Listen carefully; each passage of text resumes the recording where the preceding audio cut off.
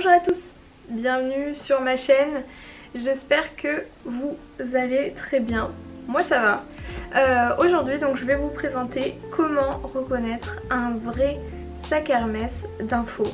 Donc comment reconnaître toutes les spécificités qui font qu'un vrai sac Hermès est un vrai et comment savoir reconnaître les faux sacs. Alors il faut savoir que les techniques des usines de contrefaçon sont de plus en plus élaborées. Parfois elles surpassent aussi même la production Hermès, puisque certaines usines, lorsque j'ai fait ma petite enquête pour l'article et la vidéo, j'ai pu constater que certaines usines faisaient du 50% à 100% couture main, là où Hermès va faire du 10 à 15% en couture main. Les usines de contrefaçon, il faut savoir, ils utilisent les mêmes outils qu'Hermès. Parfois, ils se fournissent dans les mêmes tanneries pour avoir vraiment les mêmes peaux que la maison. Et également, il y a aussi certains employés qui ont été formés par Hermès et qui par la suite reviennent travailler dans ces usines de contrefaçon. Donc ça devient de plus en plus difficile de repérer un vrai d'un faux. C'est pour ça que j'ai créé ce mini guide pour vous aider un petit peu à y voir plus clair, avec aussi quelques petits tips de maroquinerie, comment est-ce que les sacs sont fabriqués, et aussi pour aider à ce que vous ne vous fassiez pas arnaquer. J'espère que ça vous plaira. Avant de rentrer dans le vif du sujet, on va commencer par l'anatomie d'un sac Hermès. Donc Hermès a des pièces très particulières sur son sac qui ont des noms bien spécifiques. Ce sont des noms la plupart du temps empruntés au vocabulaire de la maroquinerie, mais ça peut être aussi des noms qu'ils ont totalement inventés. Donc par exemple sur un Birkin on va retrouver plus de pièces que sur un Kelly. Donc je vais vous donner déjà les premiers noms du Kelly, puisque le Birkin va être composé des pièces de cuir du Kelly avec en plus quelques spécificités. Ici, ce qui va tenir les poignets, ça s'appelle des enchappes. Les lanières de cuir qui vont donc se rejoindre ici, ça s'appelle des sanglons. Les trous dans lesquels les sanglons passent, ça s'appelle des mortaises. L'élément qui pend ici, ça s'appelle une clochette, sur lequel vous allez avoir vos clés, vos cadenas, etc. Pour ce qui est des fermoirs, donc ici ces éléments en métal, ça s'appelle des plaques, et le fermoir, tout le fermoir, ça s'appelle un touret. Pour tout ce qui est le reste, tout ça, ça s'appelle le corps du sac. Dans le cas du Birkin, on va avoir un élément en plus, donc qui se situe normalement ici, où les sanglons vont passer dedans. Ça s'appelle des pontées. Ce sont des petits éléments en métal. Donc le premier point que je voulais aborder avec vous, c'est la structure du sac. C'est très important chez Hermès, la structure d'un sac. Pour vous expliquer, les sacs Hermès demandent un savoir-faire artisanal et une réelle expertise. C'est une formation qui peut être très intensive pour les artisans afin de produire les pièces de maroquinerie qui vont être les plus perfectionnées possibles. Donc le sac, peu importe son âge, doit avoir une belle tenue. Donc si je prends mon sac qui est de 1948 je crois, il a toujours sa forme emblématique, il ne s'est pas affaissé. Il reste, donc il n'y a pas de petits bourrelets qui traînent ni rien, parce qu'on peut voir souvent sur les faux qu'il y a un petit rebord un petit bourrelet qui vient se placer ici, et qui donc, la structure du sac n'est pas totalement comme il faut. Pour la poignée, elle doit être totalement ronde et pouvoir tenir debout, peu importe l'âge du sac. Mon sac donc est de 1948 et tient toujours. Le marquage à chaud se situe à ce niveau-là du sac. C'est la petite inscription en relief que vous voyez sur votre sac. L'inscription doit être nette et précise. Il ne doit pas y avoir de bavure, peu importe le cuir utilisé. Sur les faux, on peut constater parfois que le marquage n'est pas assez précis, peut-être un problème de presse, puisque pour pouvoir faire cette inscription, il va falloir en fait placer le cuir comme ceci, puis une feuille d'or, d'argent, d'or rose, et ensuite venir avec une presse qui aura donc le petit tampon Hermès Paris, à poser la signature très précisément sur le sac avec la même puissance partout. Et donc parfois cela peut faire défaut aux usines de contrefaçon. Il faut savoir également que peu importe la nature du cuir, qu'il soit souple, qu'il soit exotique ou autre, le marquage doit être toujours précis et bien net. Il existe plusieurs types de marquage au fil des années. Donc dans les premières années, c'était sur une ligne, donc Hermès Paris. J'ai également vu Hermès 24 rue Faubourg. J'ai aussi vu, donc comme sur mon sac, on va avoir 2 lignes. Donc c'est un sac des années 40-50. Donc il y aura Hermès Paris. Pour d'autres sacs, pour les plus récents, ça va être sur 3 lignes. Donc il va y avoir Hermès, Paris, Made in France. Donc si votre sac ne comporte pas forcément les 3 lignes, ça ne veut pas dire qu'il est faux, il est peut-être vintage. Sur les peaux exotiques, donc comme je le disais, le marquage à chaud aussi doit être très net et très précis. Il y a une spécificité en plus sur les peaux exotiques. Donc pour le Crocodilus porosus, qui est la peau exotique de crocodile qui est la plus chère chez Hermès, on va avoir un petit accent circonflexe qui va se mettre à côté du logo de la maison. Pour l'alligator, on va avoir un petit carré. Pour le lézard, ça va être un trait. Pour le varan, ça va être un petit égal. Et pour le crocodile niloticus ou crocodile du Nil, il va y avoir 2 petits points. Il y a 2 autres marquages à chaud qui sont très spécifiques. Donc le premier marquage à chaud, c'est le fer à cheval. Le fer à cheval signifie que c'est une personnalisation. Par exemple sur mon petit porte-monnaie Bastia que j'ai pu faire personnaliser, d'ailleurs tout le monde peut le faire personnaliser, j'ai pu choisir la couleur extérieure et la couleur interne et la maison est venue apposer le petit fer à cheval pour dire que c'est une personnalisation. Dans le cas des sacs, ce n'est pas proposé à tout le monde. Il faut être client VIP pour avoir la possibilité de pouvoir personnaliser son sac. Et donc sur ces sacs exceptionnels personnalisés pour une clientèle VIP, il y aura ce petit fer à cheval. L'autre marquage que l'on peut voir apparaître qui va être très rare, puisque normalement il n'est pas autorisé à la vente, ça va être l'étoile filante. Pourquoi il n'est pas autorisé à la vente? Il faut savoir, chez Hermès, les artisans ont la possibilité chaque année de créer un sac sur leur temps libre avec les matériaux d'Hermès pour leurs usages personnels. Donc par exemple ils peuvent se créer un Birkin, un Kelly, un Constance, ce qu'ils veulent, du moment que c'est fait avec les matériaux de la maison et dans les règles de l'art et bien sûr sur leur temps libre. Ce sac n'est pas destiné à la revente, c'est vraiment un sac qui doit être à eux, ils n'ont pas le droit de le revendre. C'est pour cela qu'on en voit très peu sur le marché, mais il faut le connaître. Au niveau du packaging, si vous avez l'occasion d'avoir un sac avec une boîte, avec un dustbag, il faut que le logo soit le plus parfait possible, puisqu'il faut qu'il ressemble au logo du site internet. Et surtout, n'hésitez pas à comparer entre les deux. Vous enregistrez le logo et vous faites une comparaison. Sur pas mal de faux, il peut y avoir des lettres qui vont être plus espacées. Le orange ne va pas être aussi vif. Également sur le dustbag, ça va être la même histoire. Il faut bien vérifier le logo. Donc sur le dustbag, c'est pareil. On vérifie bien le logo, donc qu'il soit comme ceci. La matière est doublée, donc c'est du bicolore. Et il faut qu'il soit bien solide, qu'il reflète la maison Hermès. Pour les sanglons qui sont ces petites pièces, donc juste ici c'est lanière de cuir, on peut aussi constater des anomalies du côté de nos amis des usines de contrefaçon. Donc on peut voir parfois au niveau ici des coutures qui viennent tenir les sanglons, des défauts qui vont faire tort à nos amis de la contrefaçon. Donc sur un vrai cuir, la couture des sanglons va être parfaite, elle va être régulière, que ce soit derrière ou que ce soit sur les sanglons. Les tranches ne doivent pas dépasser, donc la teinture de tranche. Pour vous expliquer rapidement ce qu'est une tranche en fait ça va être lorsqu'on coud 2 parties de cuir ensemble, la partie du haut va s'appeler une tranche. Donc on en a sur tous les éléments chez Hermès et ces tranches nécessitent d'appliquer une teinture de tranche dessus pour assurer plus de solidité et aussi pour le côté esthétique. Donc la teinture de tranche, on ne s'improvise pas expert dedans en quelques jours.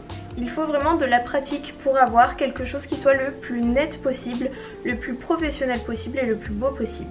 Donc pour réaliser une teinture de tranche, donc imaginons ma main est une tranche, donc on va venir poncer très légèrement la surface pour avoir quelque chose qui soit le plus lisse possible. Il faut enlever toutes les aspérités du cuir.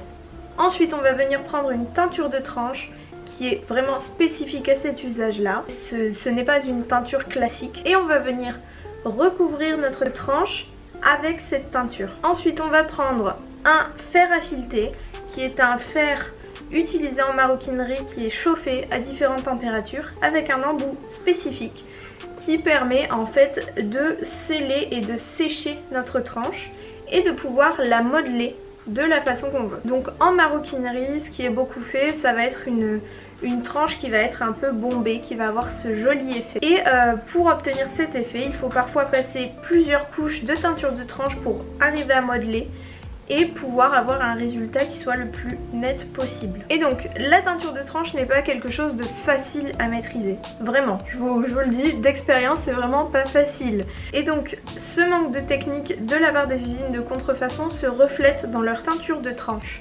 Donc il va y avoir parfois de la teinture qui va un peu baver sur le cuir, ce qui va donner un aspect un peu négligé au sac et donc qui vous fait dire ceci est un faux.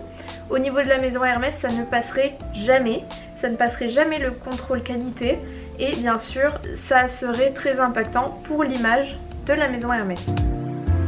Pour les plaques, donc je vous rappelle, les plaques, ce sont ces petits éléments. Donc dessus, il y a une gravure qui est faite au laser. On peut le voir ici, j'espère que ça va faire le focus, c'est pas évident. Donc cette gravure est faite avec un laser, donc il faut qu'elle soit la plus précise possible, la plus nette possible. L'inscription a évolué au fur et à mesure des années. Donc au départ c'était sur 2 lignes, comme mon sac, où il y avait Hermès Paris, puis ensuite c'est sur une seule ligne. Là où on peut déceler beaucoup les contrefaçons, ça va être au niveau des petits clous qui sont présents sur les plaques, qui sont apposés d'une façon très spécifique, qui est propre à Hermès, qui s'appelle le perlage.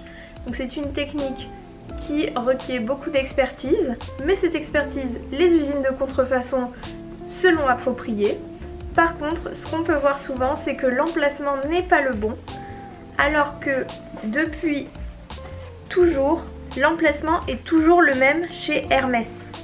Donc ça va être ici un peu au milieu et ici pareil. Et donc lorsque ces clous, ces petits clous qui ont été perlés ne sont pas placés au bon endroit, on peut être sûr que c'est du faux. Parfois également, les clous du perlage sont beaucoup trop gros comparé à ce que fait Hermès. Également, autre élément dans les plaques, la plaque est placée donc sur les sanglons. On peut voir que, si ça arrive à faire le focus, voilà. On peut voir que la plaque est plus petite que le sanglon et donc du cuir dépasse des deux côtés. Également un petit peu en haut. Parfois dans les usines de contrefaçon, les plaques sont beaucoup plus grosses et donc ne vont pas laisser apparaître le cuir du sanglon. C'est ici aussi qu'on voit une contrefaçon. À l'intérieur des sacs récents, il y a également une petite pochette avec un zip. Au bout de ce zip, il y a un élément en cuir qui s'appelle un curseur. Le curseur, ça peut paraître être une pièce qui peut être anodine, genre juste un petit bout de cuir, mais non, il y a beaucoup de travail sur cette pièce aussi. Sur cette pièce, il y a donc de la teinture de tranche qui a été faite, mais également un double filet qui a été passé. On peut l'observer en fait sur toutes les pièces Hermès, ça va être réalisé avec un fer à fileter, donc le même qui sert à faire les teintures de tranche. Sauf que là, il n'y aura pas de teinture qui va être apposée. Ça va venir marquer le cuir au niveau du bord pour créer un filet très esthétique. Et donc, ceci, lorsque ce n'est pas maîtrisé, ce n'est pas esthétique. Donc par exemple, si je prends ça et que je veux mettre un double filet sur ici, avec mon double filet, je vais devoir prendre ici, donc le fer à fileter, on le tient comme un marteau. Et on va devoir aller jusque là, mais on va devoir s'arrêter avant pour ne pas faire une marque jusqu'au bout, puis reprendre ici, etc. Souvent dans les usines de contrefaçon, ce que j'ai remarqué, c'est que le double filet ne s'arrête pas à un moment, il continue, comme s'il y avait un manque d'expertise encore une fois, et donc que le double filet au final va se croiser et ne pas faire quelque chose de très esthétique. Au niveau des coutures, comme je le disais, les sacs Hermès ne sont pas cousus entièrement à la main. Ça c'est un mythe, c'est faux, il faut arrêter de le croire. Les sacs Hermès sont composés de 10 à 15% de couture fait main, en couture sellier, et le reste est piqué à la machine à coudre pour le cuir, exprès pour le cuir, qui vient reproduire un peu cette couture qui va être un peu en biais. J'ai vu dans ma petite enquête, donc comme je le disais en introduction, que certaines usines de contrefaçon poussaient le vice et allaient faire un sac à 50% voire 100% tout en couture main, donc tout en couture sellier, ce qui représente un travail très conséquent. Concernant la couture main utilisée chez Hermès, donc c'est la couture sellier. La couture sellier à la base c'est une couture qui est utilisée sur les selles de cheval puisque à la base Hermès est une sellerie et au fur et à mesure Hermès l'a déclinée sur ses produits de maroquinerie, donc par exemple sur le haut à courroie qui est l'ancêtre du Kelly, puis sur les pièces modernes puisque la couture main sellier est extrêmement solide. C'est-à-dire que pour vous définir un petit peu une couture sellier ça va être des nœuds, ça va être vraiment comme un laçage, ce qui va faire que lorsqu'on a une couture entière, si on vient tirer un fil et qu'on vient essayer de le détacher, on ne peut pas. Chaque nœud est indépendant. Pour réaliser une couture sellier, je vais vous montrer un petit peu les outils qu'on utilise. On vient tout d'abord frapper le cuir avec ceci, qui est une griffe à frapper, donc qui va permettre, quand on le met comme ceci, avec un marteau, un maillet, on va venir apposer délicatement des traits, ce qui va former un petit peu notre couture en biais. Ensuite on va prendre une alène ronde, donc qui est ceci, qui est un espèce de pic qui va commencer et finir la couture pour avoir un trou qui va être rond et vous allez pouvoir donc doubler ou tripler son point et donc apporter plus de solidité. Lorsqu'on est dans la couture, on utilise une alène losangique ou dite alène à diamant. Donc hop, ça se présente comme une petite épée à 4 faces, ce qui va vous permettre de garder la forme de votre couture, donc en biais, et on va l'utiliser comme ceci. Ça s'utilise également avec deux aiguilles rondes qui sont exprès pour la couture sellier et du fil de lin. Et on va venir entamer une petite chorégraphie avec notre alène losangique dans la main, une aiguille d'un côté et une aiguille de l'autre, et puis on va venir percer, passer l'aiguille, passer l'autre aiguille, faire le petit nœud, tirer et on continue ça sur tout le long.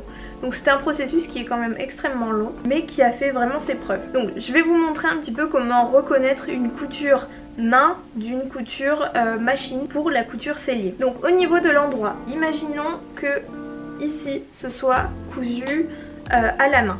Donc si on va regarder notre couture à la main sera comme ceci. Elle tendra vers le bas. Si c'est une couture machine, elle sera vers le haut. Pour la couture à l'envers, donc ce qui va se trouver derrière. Pour une couture à la main, ça ira vers le haut puisque elle est allée vers le bas. Par contre, pour une couture machine, ce sera une couture droite. Il faut savoir que la couture machine est moins solide qu'une couture main. Dans le cas d'Hermès, les coutures doivent être régulières et très nettes. Il ne doit pas y avoir de grand espace entre les coutures. Il faut vraiment que ce soit un travail très précis, très net, très joli. Également sur les poignets, en fait comme toutes les pièces de la maison Hermès ont un double filet et une couture, parfois dans les usines de contrefaçon, le double filet va être très près de la couture ou alors très espacé d'un côté, alors que chez la maison Hermès tout est calculé précisément et donc tout doit être de la même taille. Au niveau des numéros de série, sur les anciens modèles, les numéros de série vont être au dos du sanglon. Sur les nouveaux modèles, le numéro de série va se retrouver ici. Donc sur ces numéros de série, il va y avoir la signature artisan qui correspond à un numéro ou des lettres. Parfois ça peut être un artisan ou un groupe d'artisans. Et il va y avoir une lettre qui va indiquer la date. Donc elle peut être sans cercle, avec cercle, dans un carré ou autre, mais il n'y aura jamais la lettre S, puisque la lettre S correspond au sol d'Hermès. Alors comment reconnaître si votre numéro de série est vrai ou non? Déjà, il faut aller voir sur les sites spécialisés si votre lettre correspond à quelque chose. Ensuite, si votre numéro de série mord sur la couture, c'est du faux. Hermès ne ferait jamais ça puisque ça risque d'endommager la couture. Dernier point sur la bandoulière. La bandoulière, il y a un marquage à chaud dessus. Il doit être bien centré avec les lettres qui soient le plus nettes possible, le plus précises possible. Sinon, c'est un faux. Je vous remercie en tout cas d'avoir regardé cette vidéo, j'espère qu'elle vous aura plu. Et si vous avez d'autres astuces pour déceler un faux Hermès d'un vrai, n'hésitez pas à me le dire en commentaire ou sur Instagram. et surtout n'hésitez pas à me suivre partout. À bientôt.